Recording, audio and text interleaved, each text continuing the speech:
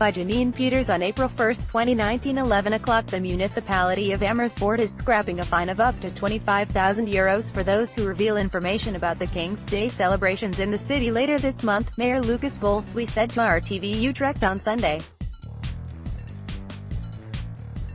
On Saturday, RTL News reported that municipal employees and volunteers who will work on the route taken by the royal family on April 27 were made to sign a confidentiality agreement.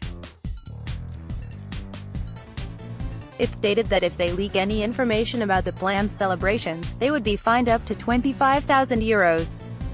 The confidentiality agreement was drawn up just after it was announced that King Willem Alexander will celebrate his birthday in Amersfoort this year, Bolsuis said to RTV Utrecht.